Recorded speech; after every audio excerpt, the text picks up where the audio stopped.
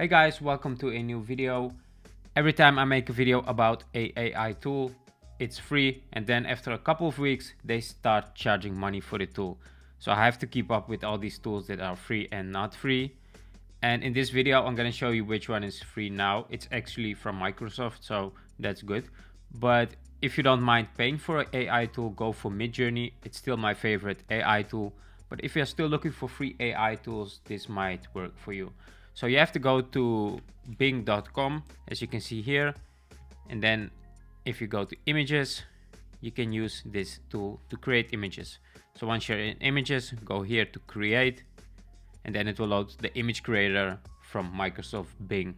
Alright, so here you can see the images that are created by this tool, and if you just go with your mouse over it, you can see the keywords that they use. So this is actually also a pretty good way to try to find out some keywords that fit your idea. So what you can do is just check these keywords and then just copy them and put them on your own kind of idea, right? So let's just create something, and what you will have to do is to simply go here and just type what you want. So let's say a tiger running through a jungle with lots of green leaves and misty surrounding, and then just click on create, and it's going to create this with AI. It may take some seconds or minutes, and then you just have this as an AI artwork. Alright, and here you can see this is what it created. It isn't as good as Midjourney.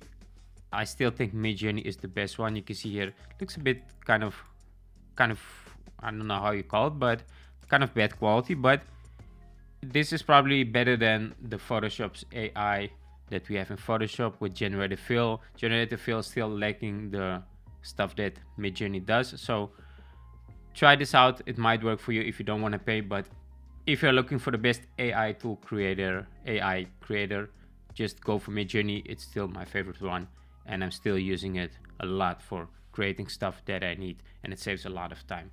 So try this one out. It's from Microsoft Bing, but I'm thinking this is gonna get better later on. So thanks for watching. This was a quick video to show you this AI creator tool.